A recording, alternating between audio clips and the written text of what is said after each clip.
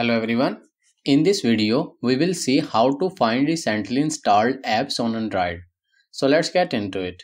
First of all, let's navigate to the Google Play Store app on your phone and tap to open it. Once you are on the Google Play Store homepage, tap on the profile icon at the top right side.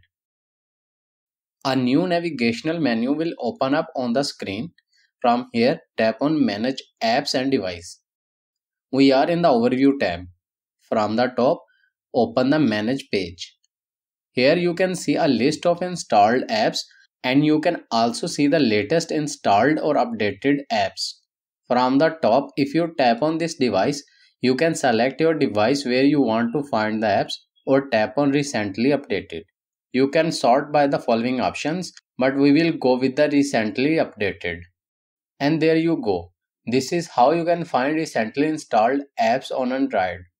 I hope this video is helpful for you.